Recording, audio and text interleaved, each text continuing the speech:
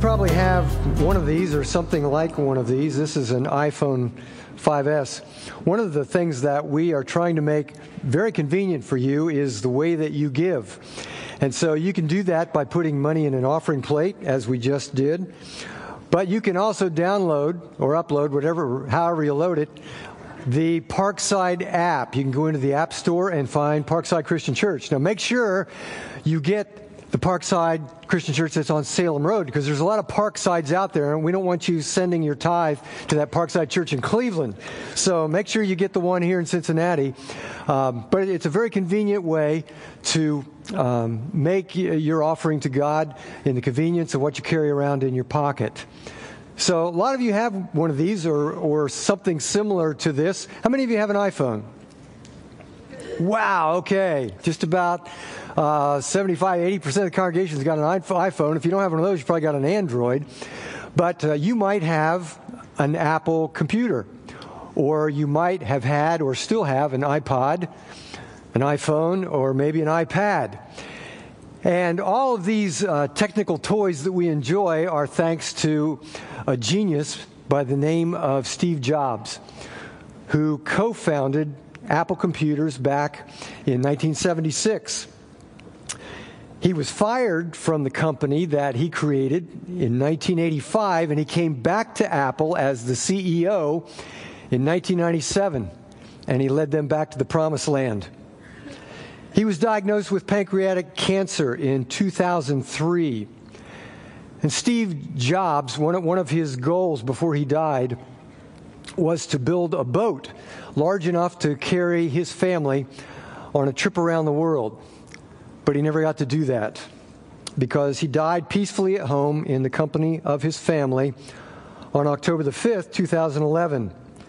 The day of his death was the day that followed the introduction of the Apple iPhone 4S. And that was an Apple event that he watched from his deathbed. Steve Jobs was a masterful public speaker, and his most famous speech was the one that he gave at Stanford University for the commencement address in 2005. He never graduated from college, but he felt very honored to have been invited to do this. The speech that he gave was made up of 3 different stories, and the third story in his speech had to do with his death, which was imminent, and also had to do with everybody else's death. Listen to this 2-minute excerpt from his speech. There's text on the screen, but the voice is that of Steve Jobs.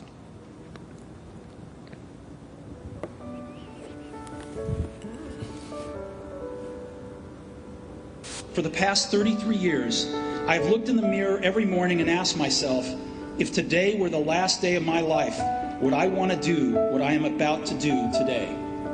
And whenever the answer has been no for too many days in a row, I know I need to change something. Remembering that I'll be dead soon is the most important tool I've ever encountered to help me make the big choices in life. Because almost everything, all external expectations, all pride, all fear of embarrassment or failure, these things just fall away in the face of death, leaving only what is truly important. Remembering that you are going to die is the best way I know to avoid the trap of thinking you have something to lose. You are already naked. There is no reason not to follow your heart. About a year ago, I was diagnosed with cancer. I had a scan at 7:30 in the morning, and it clearly showed a tumor on my pancreas. I didn't even know what a pancreas was. The doctors told me this was almost certainly a type of cancer that is incurable, and that I should expect to live no longer than 3 to 6 months. My doctor advised me to go home and get my affairs in order, which is doctor's code for prepare to die. It means to try and tell your kids everything. You thought you'd have the next 10 years to tell them in just a few months. It means to make sure everything is buttoned up so that it will be as easy as possible for your family. It means to say your goodbyes.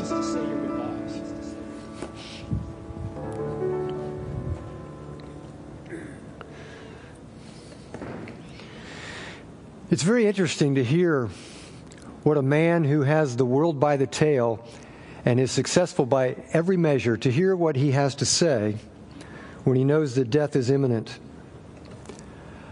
God's truth is true no matter who speaks it, even if it comes from an unbeliever like Stephen Jobs, who disavowed any connection to Christian faith.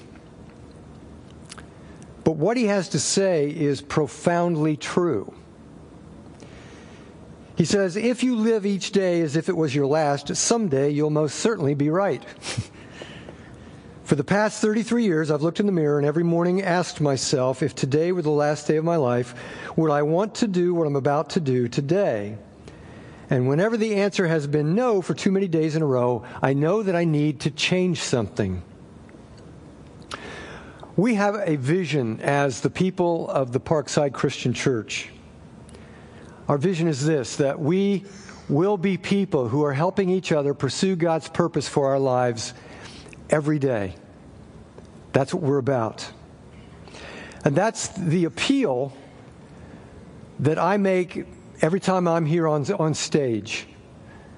To say this specifically is God's purpose, God's desire for us, and to make that clear, and then to persuade all of us to step into that purpose, to run after that purpose, understanding that there's nothing more important than that. There's nothing better that we can invest ourselves in life than to know what God's desire and will is for us.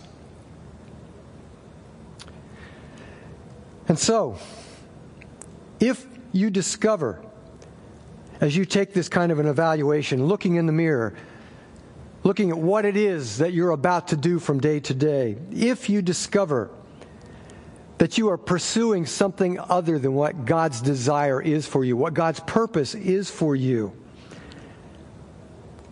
then for God's sake, and I'm not cursing when I say that, for God's sake and for your sake, change course.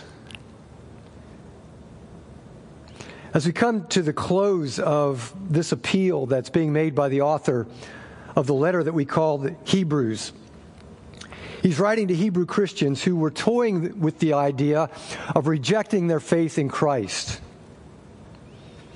and going back to the old ways, to something that they think is just as good or maybe even better. And he's saying to them, pull up, pull back, change course. Don't step off the edge.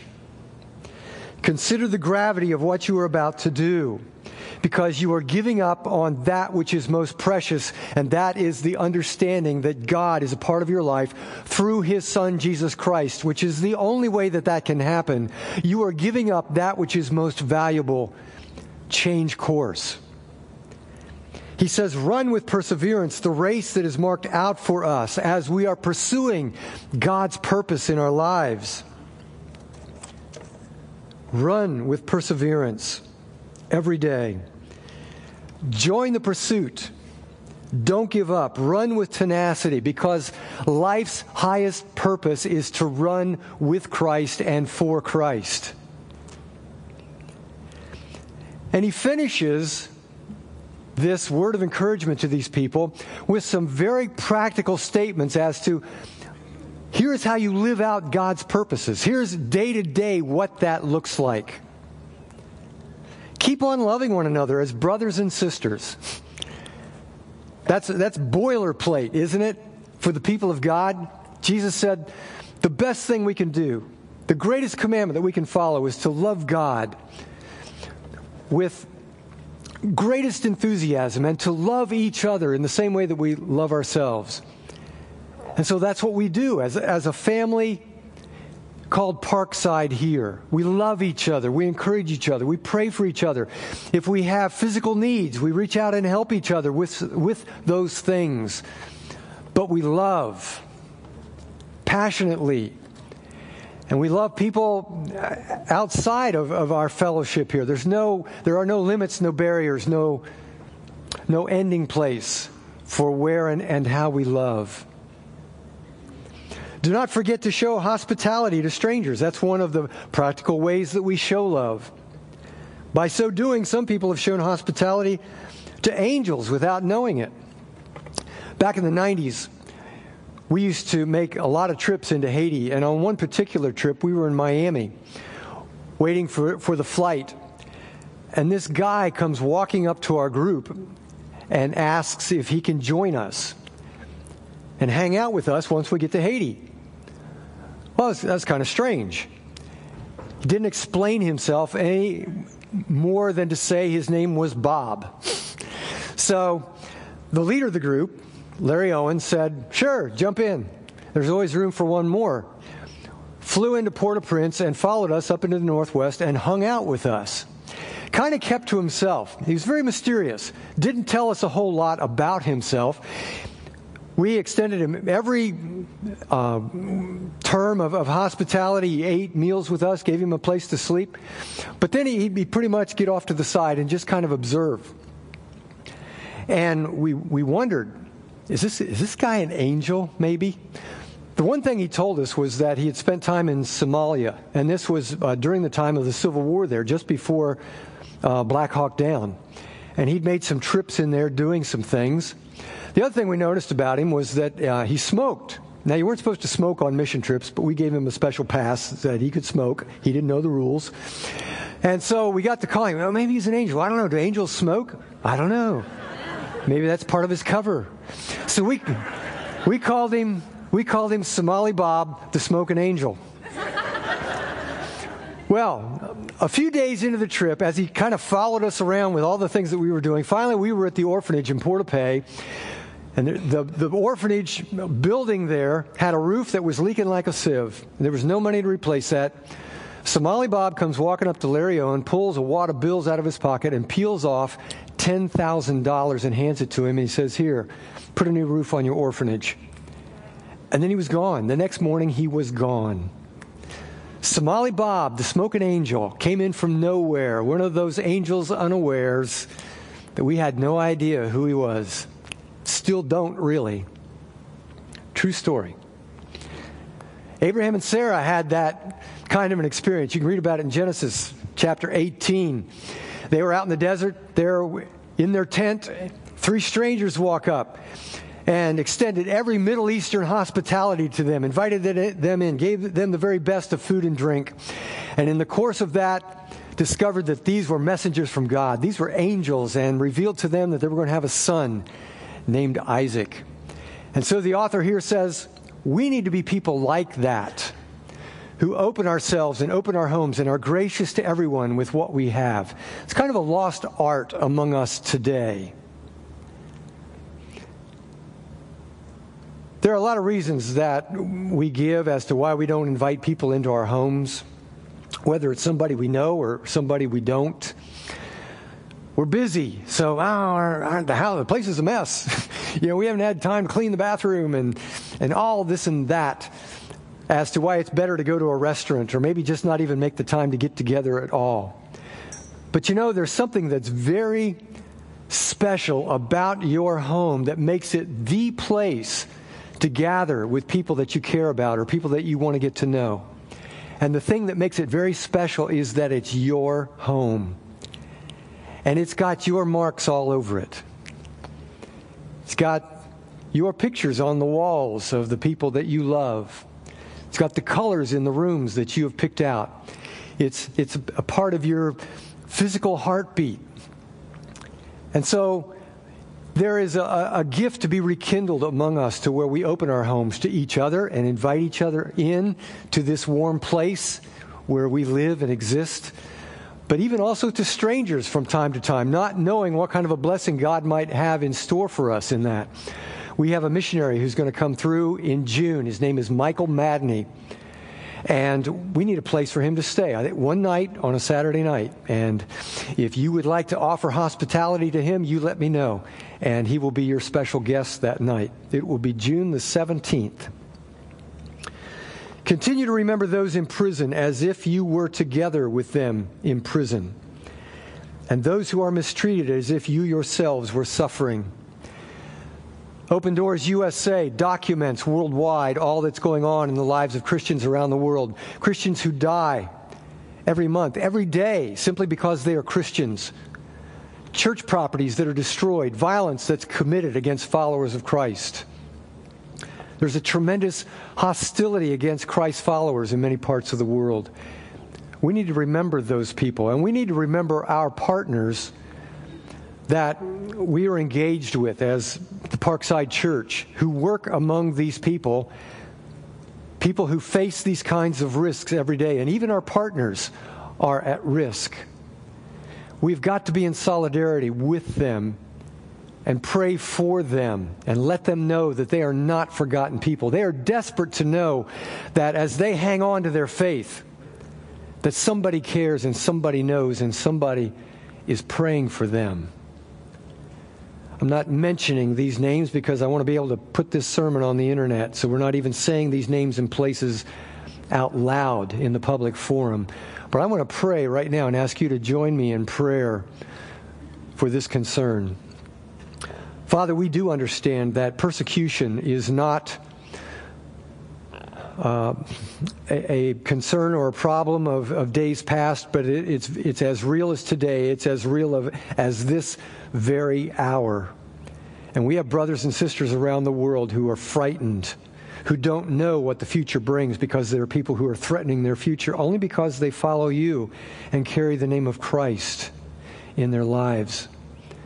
And so, Father, help us to never forget to pray for these, knowing that you send special comfort through your Holy Spirit, through your word. You send it through other people. You send it through us, through any communication that we can make that is safe communication. You do it through so many ways. Father, prompt us to do what we can to relieve the burden of these people, but to pray for them, that they will stay strong, that they will keep their courage, that they will understand that this is worth holding on to, whatever price they might pay. I pray that if there's something we can do tangibly, something we can send, some political person we can talk to that might intervene on their behalf, that we would do these things. But Father, help us to always remember our brothers and sisters as if we were suffering with them, because we are, because it's the pain that's within our body, the body of Christ. They are family, and we need to hurt with them and cry with them. Father, thank you for hearing this prayer, and help us to continue in our prayers for them, to always remember and never forget. And we pray this in the name of Jesus. Amen. Persecution was a daily reality for the people that the author was writing to here. They had friends and family in prison that they were concerned about. And it's a reality today. Marriage should be honored by all in the marriage bed, kept pure, for God will judge the adulterer and all the sexually immoral. God is very serious about the goodness and the sacredness, the holiness of marriage. Intimacy, sexual intimacy, is to be reserved for marriage.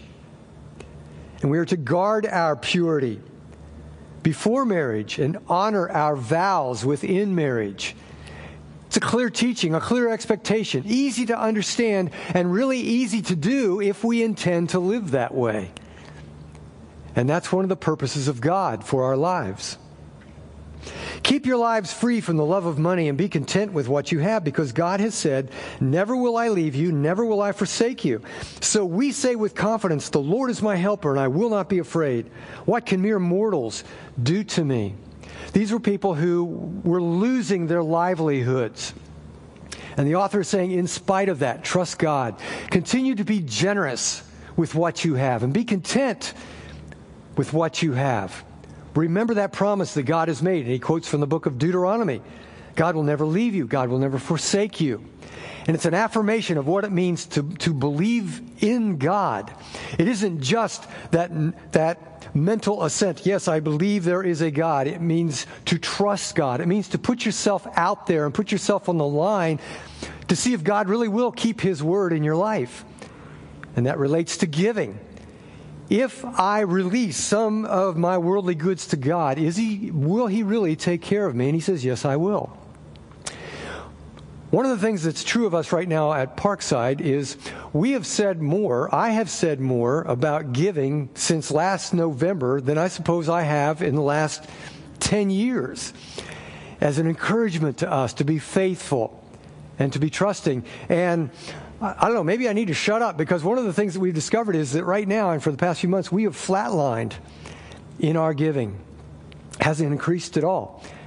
There may be various reasons for that, and I don't know what all of them are. We've tried to make it easy. Not only can you put it in the plate, you can do it on an app, you can do it online, you can do it through your bank.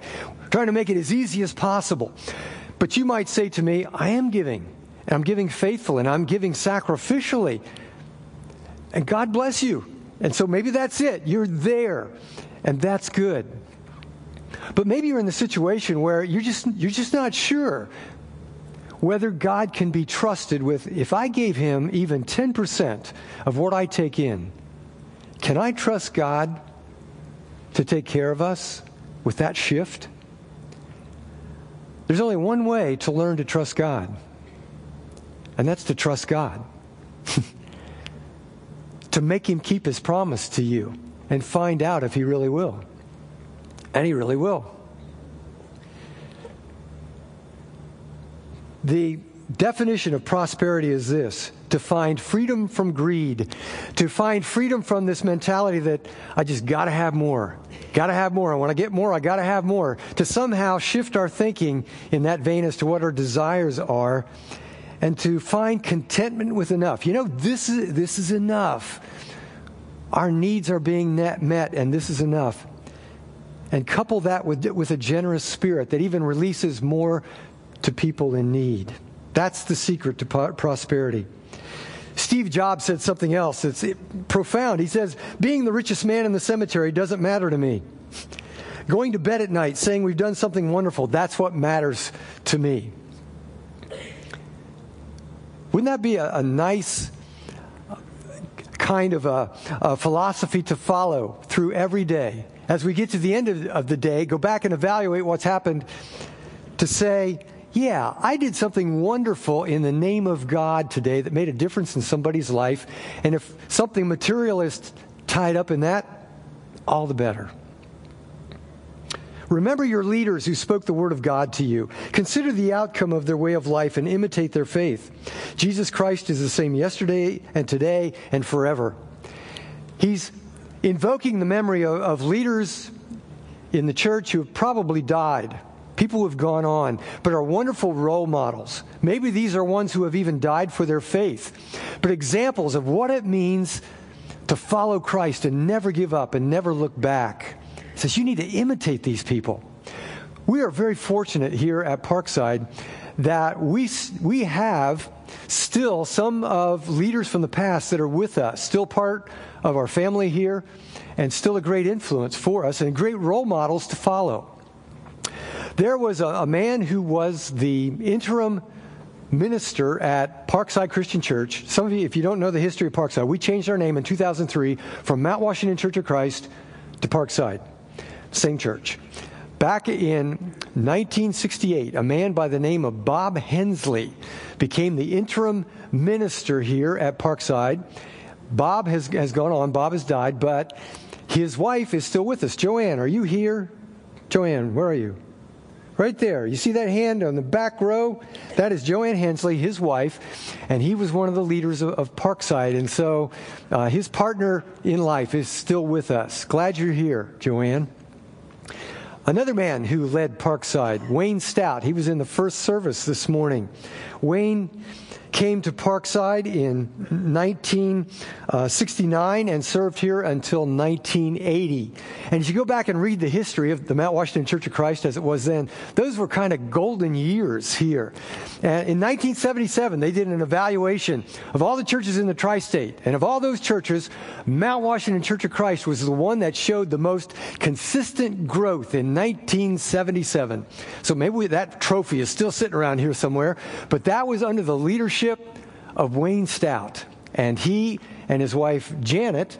That's a second marriage for both of them. Janet was the wife of a man who was a terrific elder here at Parkside, Vic Schaefer. Well, they've gotten together, and Wayne and Janet are still here with us. And oftentimes we'll greet you coming in the door on Sunday morning.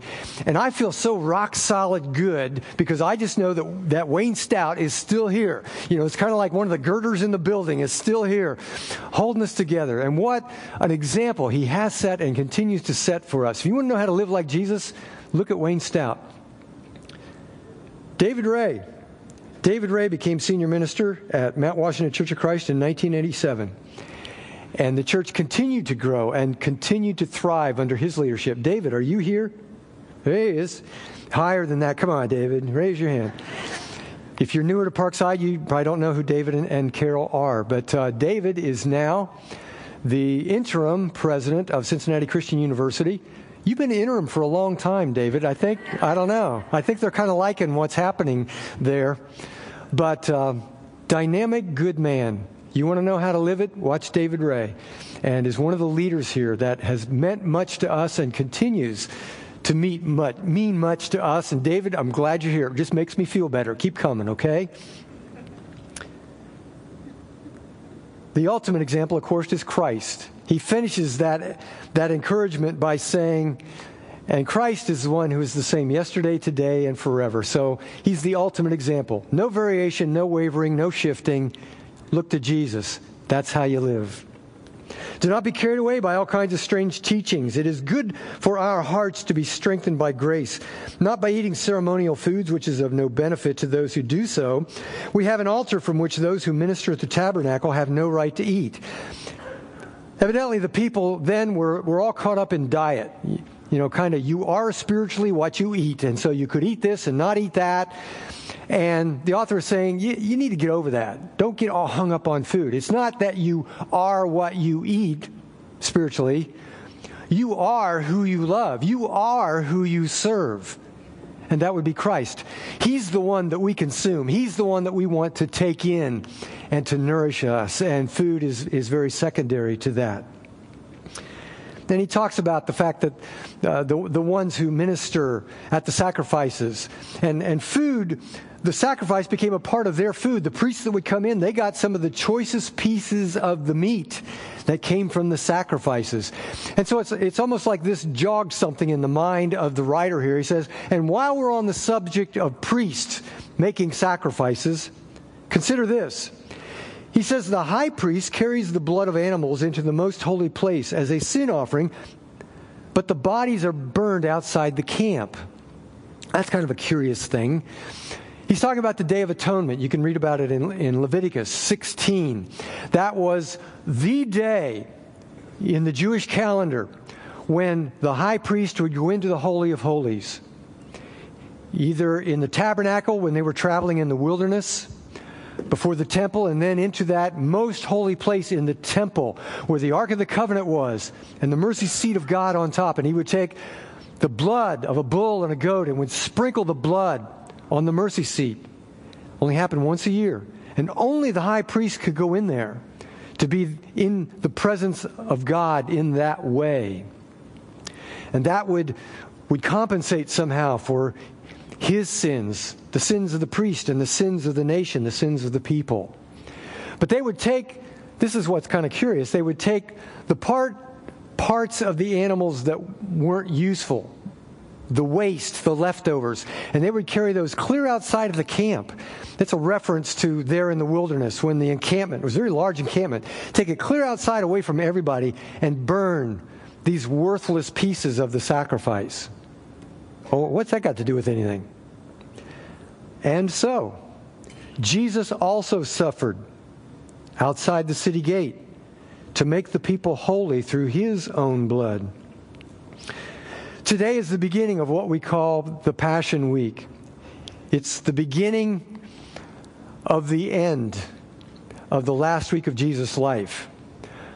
Or it looked like it was going to be the end, but then it turned out it was just the beginning. And we're going to celebrate that next week. Friday, you can come and we will ponder and contemplate, and we will grieve over the death of Jesus. Friday night, 6:30. But Sunday morning, It's all different. We're going to celebrate 9:30 and 11 o'clock, and you come back and you bring your friends. You bring anybody who hasn't ever heard the good news of Jesus, and they will understand what it's all about. Jesus Christ coming back from the dead and what that means to us. But on the week leading up to that, Jesus had a ticker tape parade that was thrown for him as he rode into Jerusalem. And the crowds were just beside themselves, throwing confetti and waving palm branches. Blessed is he who comes in the name of the Lord. But the tide of public opinion turned against him very quickly that week. Jesus was, the Pharisees, the religious leaders were never very glad to see Jesus show up in the temple. But especially at this point, he was not welcome in the temple in the city of Jerusalem at that point. He wasn't even welcome in the city by those self-righteous ones who held the keys to the city and who held the keys to a relationship with God there in that region. They hated Jesus so much that when they killed him, when they had him executed, they executed him outside of the city. He was buried outside of the city.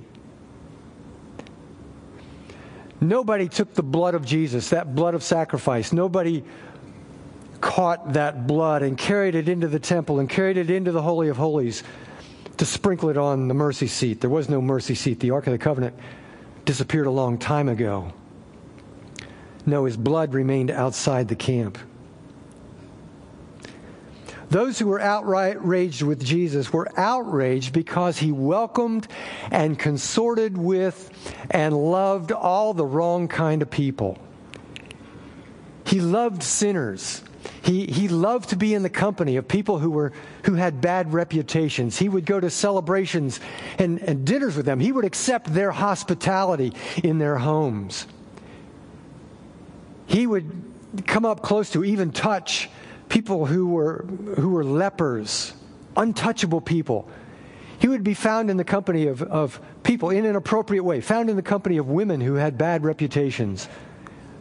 He was always doing that. Being seen with foreigners, people who were the outsiders. And the self-righteous people, the ones who got to determine who was close to God and who wasn't, were so offended by this. Until finally they couldn't stand it anymore and they had Jesus put to death.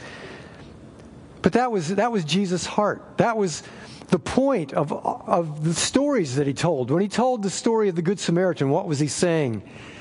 Who was the hero of that story? It was a Samaritan. In the minds of the religious leaders of that day, these were the half-breeds. These were the contaminated ones. These were the ones who would be kindling for hell as far as God was concerned. They had no hope of ever coming into a relationship with God. And Jesus said, guess what? A new day is coming, and the doors are being thrown open, and everybody's going to be welcome. Jews, Gentiles, Samaritans, everybody. That was the point of the prodigal son, that story. Saying, guess what, people? Get ready. The day is coming, and it's already here, that any and all people who desire a relationship with God will be able to come to him because God desires a relationship with them. And he nailed that point down even in his death, because when he died on the cross, there in the temple, that curtain that separated that most holy place from the world, nobody could go into the presence of God. When Jesus Christ died on the cross, that veil, it's recorded in history, was torn from top to bottom. It was Jesus' last statement in death to say, see, the way is now open for everybody. The outcasts of God are now welcome to come in. And that is what my death has accomplished. And so he says, let us then go to him outside the camp, bearing the disgrace that he bore. That's the example that we are to follow as the people of God, the people who follow Christ, the people of Parkside Christian Church who are pursuing the purpose of God, because that is God's purpose for us. Not to gather in a huddle with all the good people. We are only good people because God has made us good through his grace, through what was accomplished by Jesus Christ. It's the only reason we've been declared good. But we are outcasts. We are outcasts who have been redeemed. When something is redeemed, it means there is something that is considered to be without value, something that is worthless, but suddenly something is done to it or with it or for it that it becomes ultimately priceless. It's redeemed, and that is us. We were so far from God because of our sin, because of our guilt, because of how we rebelled against Him. But Christ came in and redeemed us. He forgave us. He purified us. He declared us to be holy because of our faith in Him. And now we have been given ultimate value. We are sons and daughters of God. We are royalty here on earth. And that's not something for us to be arrogant about or to become full of ourselves over, but to realize that now we have the mandate to go out to our fellow outcasts and to share the good news that Jesus Christ has cleared the way for the world to come back to God. That's the purpose of the people of the Parkside Christian Church, and that's the purpose that we are stepping into, that we are driving for. We want this community to have a sense that if for some reason we cease to exist, that Parkside, the people of Parkside, were gone tomorrow, that this community would grieve and that they would say, oh, there's such a hole here. There's such a blessing missing in our lives. We miss those people because they understand that we are God's goodness in their lives and that they are being drawn to God through us.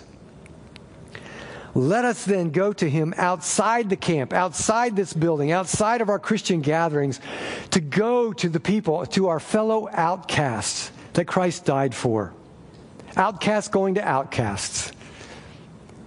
And invite them in the same way that Christ invited the outcast into His life.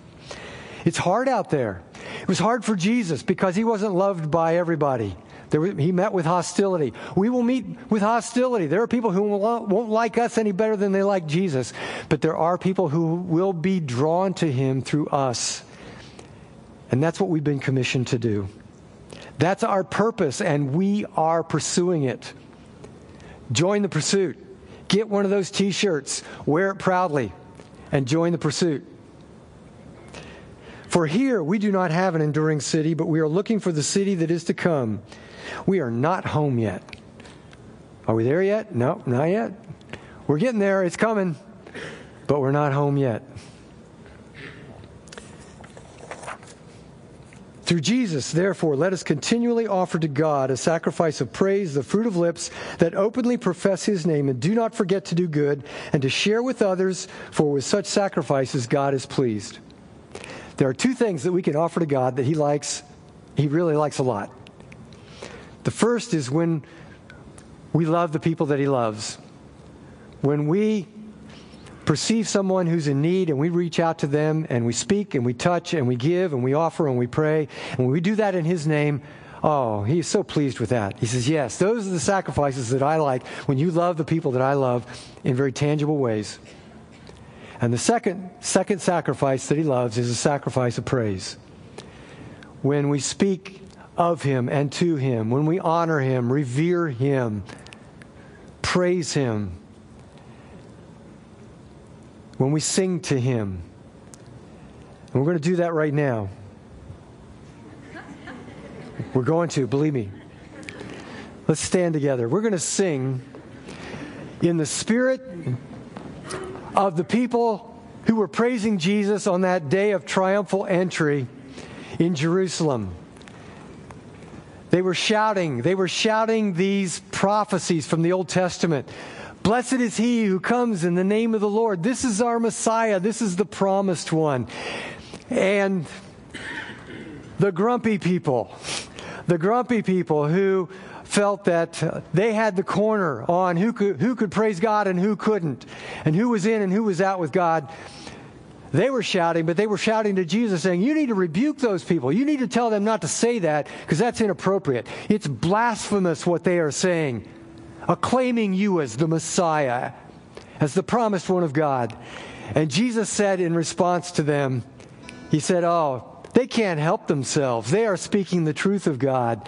And if they didn't say it, if they didn't cry out, you know what would happen? The rocks on the road would start cheering for me, because praise cannot be silenced when the Messiah shows up. And so we are going to do that very thing. In the spirit of the triumphal entry of Christ, we're going to sing to Him and declare to Him this sacrifice of praise, this fruit of our lips, thanking Him for who He is and the way that He has opened for us the way to God.